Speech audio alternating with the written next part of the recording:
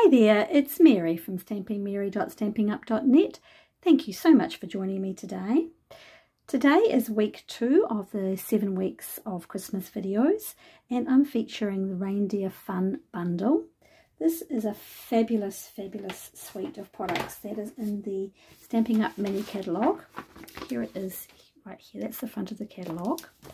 And the Reindeer Fun Bundle is, you can buy just the stamp set, the stamp and the dies. You can buy the whole suite, which will get you the stamps, the dies, these adorable gift boxes, the most fantastic real red and white baker's twine, and the peppermint adhesive dots.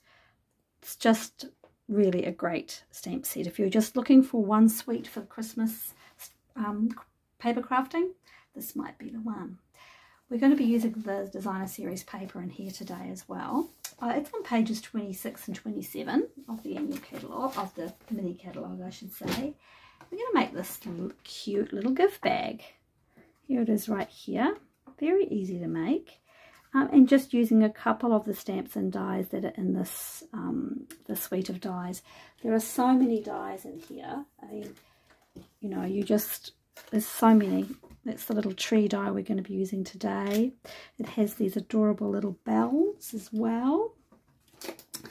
And the little bell dies are somewhere around here, but they are here somewhere. Because, oh, I know where they are. They're right here. That's them there. Very cute. Anyway, let's go ahead and get it made. And I'll talk a little bit about the products. Now, I have put all the links to all the products in the description bar below, along with the dimensions for this bag. So let's go ahead and make it. This piece of this designer series paper is 12 by 12, and I'll just cut it down to 6 by 12, so you can get 2 bags from one, which is always good. Now we're going to come along and put our paper in on the long side. This is directional paper, obviously, so I want the bottom of, I don't want my deer to be going in the opposite direction, the wrong way, upside down, if you know what I mean. So I'm going to score the bottom of it first, and I'm going to score that at 1.5. Yeah, so this is the short side, and then turn it round to that long side. This is going to be the top of the bag, this will be the bottom of the bag. I'm going to score it at 1.5, 5.5, 7, and 7 and 11. There we go.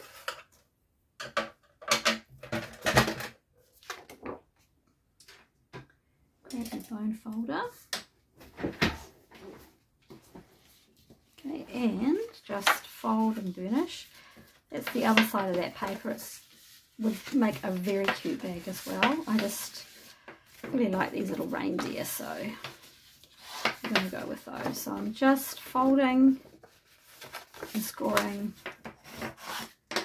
folding on all those scored lines.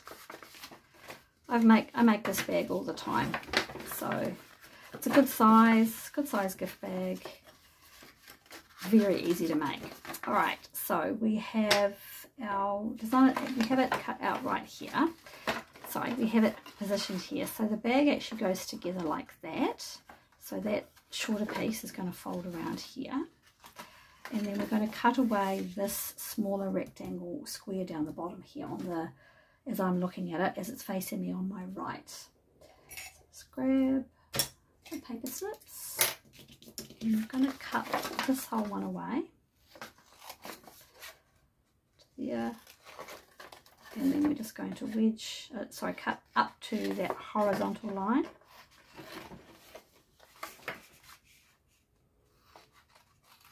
And then I like to fold those ones up and out of the way, and then I'm just going to do a little bit of wedging on these tabs. You don't have to.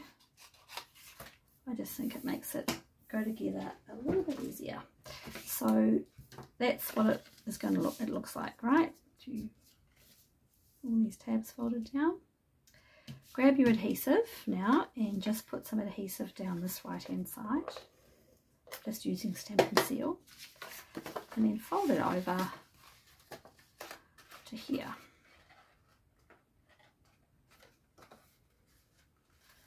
Oops. There's an easier way to do this. Just fold it over.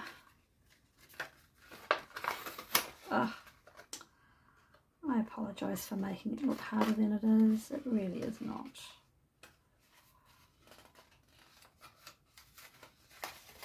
Just trying to get, I just want to get a nice even finish on that, and for some reason it doesn't want to do it. Here we go. I got it. I got it. Okay. So that's where that seam is. I always like that to be the back of my bag or my box. I'm going to fold these pieces in.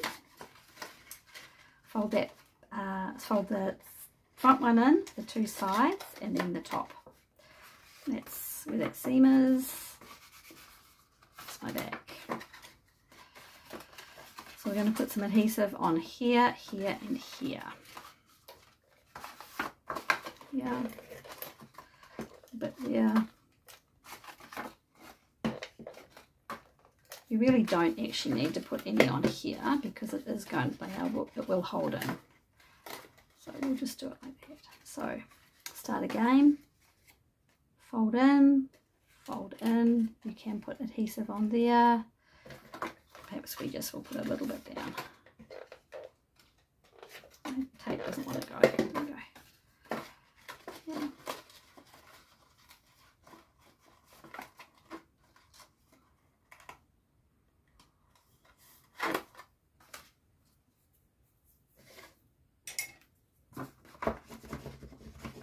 Okay, and there it is made. Very easy. You can pinch the sides if you wanted to sort of give it more of a, you know, like a bag look, but we're just going to keep it this way for this example. The next, so that's the bag or box, the holder if you like. That's it made. Let's pop that to one side and bring in now a piece of basic white. This is thick basic white, and I've used one of the nested essential dies for this. We're going to stamp in Real Red. The Christmas is Better Together sentiment. And I just recently re-inked this one, so it should be really nice and red. Go. Yep. Let's get my Real Red ink pad right out of the way because we do not want that to be everywhere. Alright, so now it's just a matter of building it up. I've gone ahead and stamped the tree die and die cut using the stamp. I've gone ahead and stamped using the tree stamp and die cut using the tree die, which is also featured in this suite. I'm going to pop one behind and then I'm going to layer these on top of each other. Now I've gone ahead already and put some Wink of Stella on this one. I hope you can see it sort of gives it a little bit of glimmer. I'm going to do the same for this one. Just to give it a bit of interest. So this is Shaded Spruce, and this one here is cut on, stamped in Granny Apple Green on Granny Apple Green. So I'm going to put a little bit of tape on the back on this one because it's going at the back. We're only going to see the top of this one peeking out just a little bit. Whoops. So let's pop that in the back, right there. Might need to reposition it ever so slightly, but we'll see how we go. Then our two trees will come here, and then one will go here, further down towards the bottom, if I can get them that way. All right, I'm going to put a little bit of, how are we going to do it? I want them slightly off-centered. So let's put some tape on this one, and then just so it's one slightly taller than the other, not too much, and then put some more tape. Use whatever you want. liquid glue would probably be a little bit better, but I'm getting it as close to the sentiment as possible. Don't think I've got that quite in the right place, so let's just pop that up a little bit more, because it's really just the top of it I want poking out, just for something a bit different. Okay, there's our two trees. Now I've gone ahead and die cut the two little baubles, just sitting in the die, and I cut them on real red. Pop them out, and it's one die, but it cuts out two.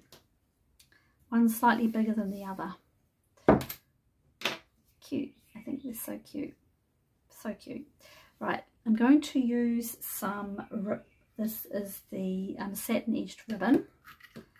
I have a feeling this may be retired, but whatever ribbon you've got, you know, something festive that you feel coordinates nicely would be perfect. Let's make a little bow and spend hours getting it right. I don't want to do that today. How many of you spend ages getting your bows perfect? Sometimes I do. More often than not, I spend ages getting my bows perfect. I'm just bringing in my glue dots right now, and I'm going to pop my glue dot directly down on there, onto, you know, these glue dots are great, but they do stick to everything because they're so strong. Okay, so let's just pop that. Just putting the ribbon on the side there. Okay. The next thing I'm going to do is position my little the baubles, the Christmas baubles, on there as well, and I'm going to use another glue dot. You won't see these because we're going to put a little bit of twine over the top now.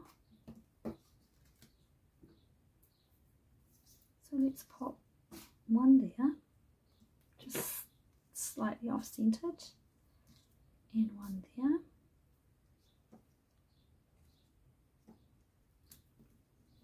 Okay, and then I'm going to bring in the real red and white baker's twine, which is part of this suite of products. I'm going to make another little bow.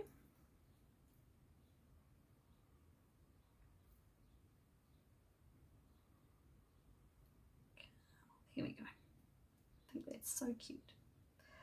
And then another glue dot. If you want to use glue dot, use your Tombow if you feel that's easier. Okay, and then a little bow just there.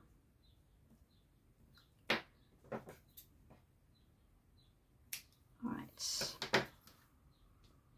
Now I'm going to position my glue dot. I'm going to pop my dimensionals onto the back. Here we go.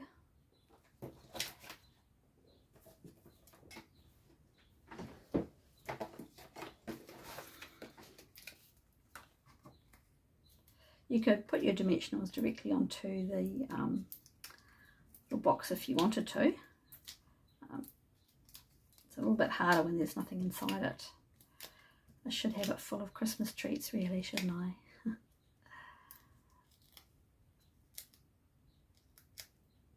If you like traditional colours, like traditional Christmas red and greens, then, but you know what, this would work for anything, any colours. So I'm just positioning that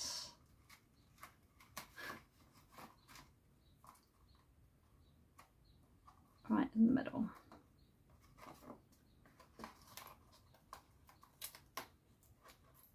Probably help if I had the backings off all the dimensionals.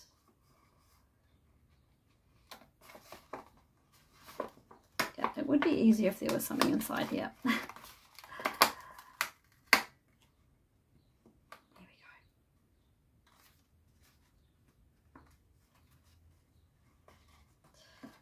we're nearly finished.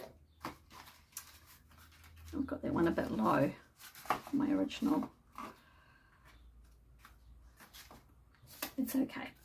These are the tinsel gems 4 packs. These were carried over from last Christmas actually. So I'm really happy because they are really cute little, they're really cute. And they have got a little bit of tinsel in them. It's possibly a little bit hard to see on the video, but they actually have got a little bit of a shine. So let's pop another one over here. So I've got one there on top of that little bow, one there, and then another 3 there. Just do a little bit of trimming of that ribbon. It's a tiny bit long.